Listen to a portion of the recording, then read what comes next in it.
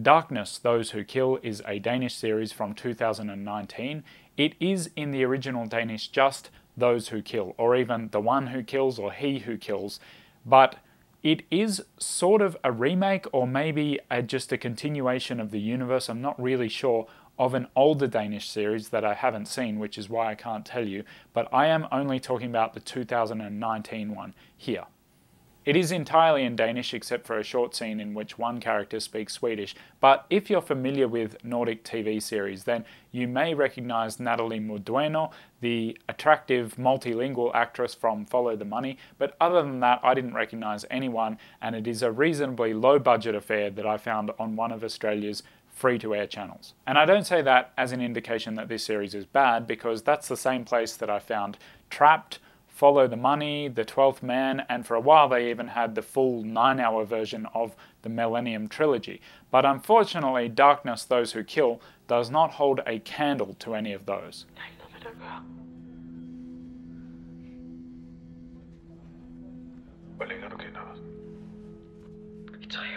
What this show reminds me of is what my music composition tutor asked me in first year music when I said that I wanted my major work for that year to be a piano concerto. He just said, why?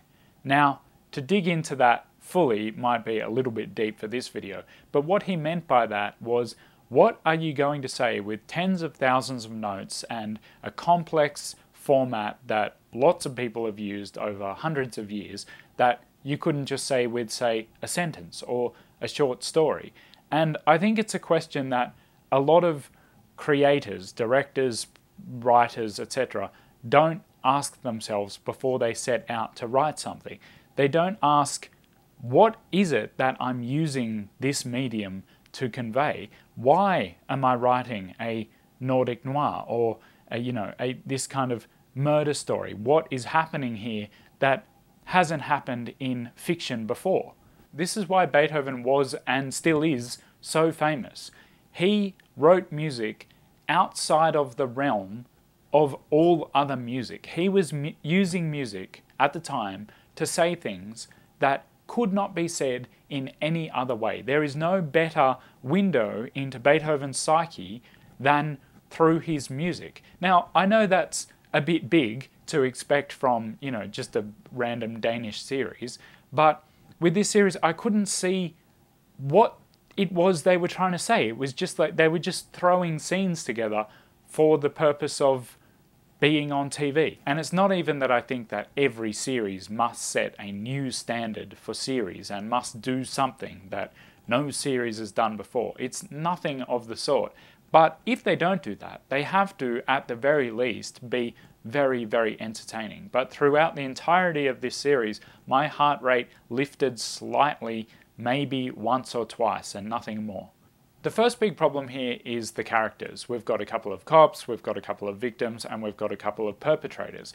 And none of them, with the exception of one, are at all interesting. One of the perpetrators, maybe, sort of. But the series really needed to go all in on that. It needed to focus on that perpetrator and what was interesting about them. And even I would go so far as to say, make it a sort of Hannibal Lecter character. So make it a perpetrator that we could kind of almost get behind. That would be really interesting, especially from a Danish perspective where this kind of violence is even more condemned than in the rest of the world. It would be really interesting to have that kind of perpetrator, and they sort of almost did that, but they were very half-hearted about it, and it didn't really follow through, and we ended up just with a bunch of fluffy nothing characters.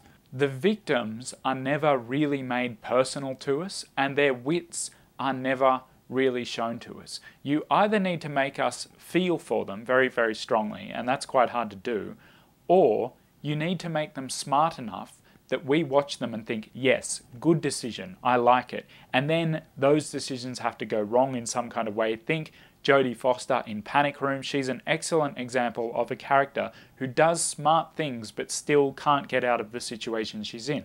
These victims, they do dumb things, which is pretty standard for victims, but it's like we're given no reason to like them, and it just makes the whole thing kind of boring.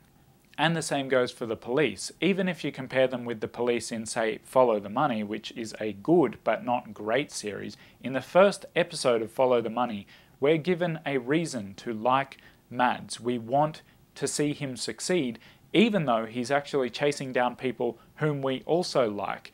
In Darkness, Those Who Kill, the police, it's just like, I was excited to see Natalie Madueno in this series because I really liked her in Follow the Money, and I was particularly impressed by her French, which she gets 2 opportunities to show off in that series, and obviously none here. But even her, yes, she's a little bit better than the rest of the cast because she's just a better actress, but the script is so flat that she doesn't really get a chance to do anything. Additionally, a lot of the things that her character does and the positions that she's put into don't really make any sense when you think about it.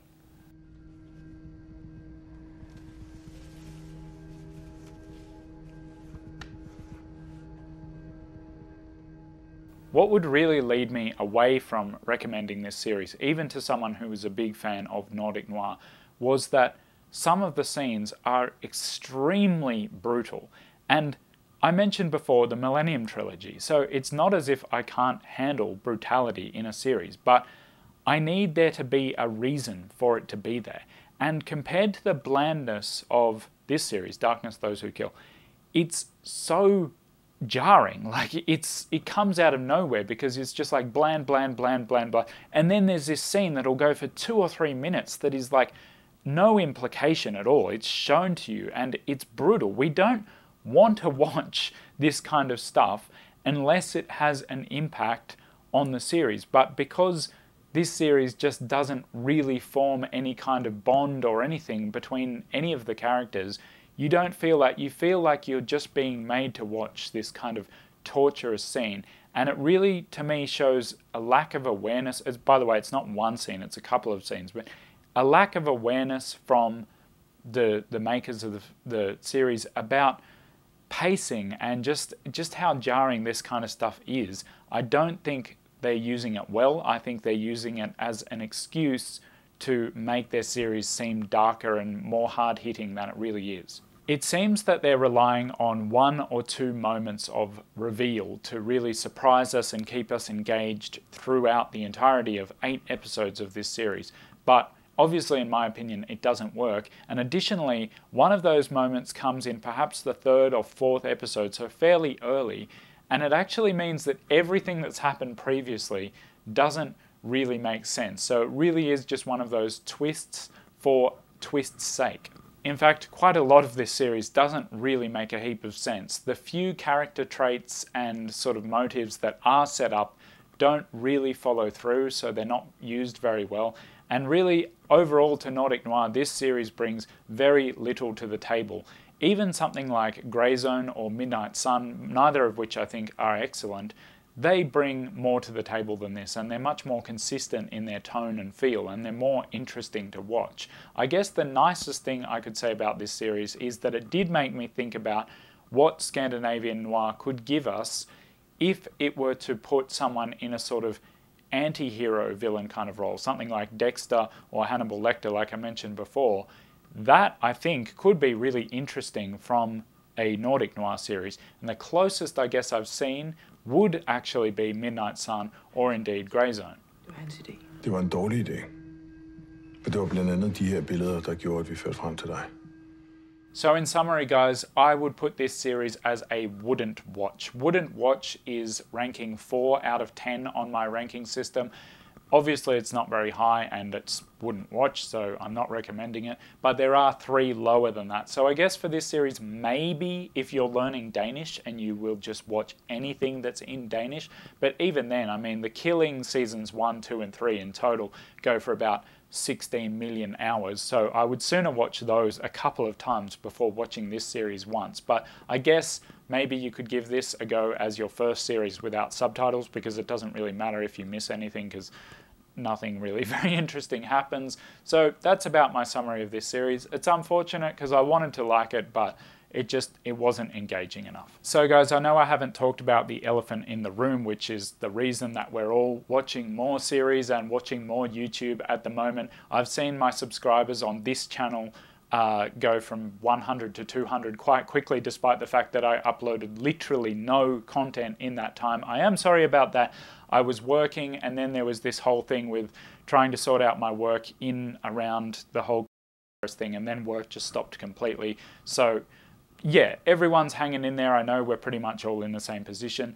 If you want to support the channel, the best way you can do that at the moment is by subscribing, liking, leaving a comment, all that stuff. Also, if you are interested in learning languages, head over to my other channel, Days of French and Swedish, where I talk about that, and I also do some sort of comedy stuff, maybe, and a bit of music stuff and whatever, but it's mainly about language learning. So head over there and you can like and subscribe over there if you want. Yeah, thanks for your support, and I hope you're well and safe and healthy and virus-free wherever you are, and I hope you're doing okay if you're being in lockdown like Australia is at the moment. So yeah, we'll get through this together, I hope. I don't like those kind of inspirational things, but I just want to leave it on a positive note. Thanks guys for watching, and I'll see you next time. Hey, hey.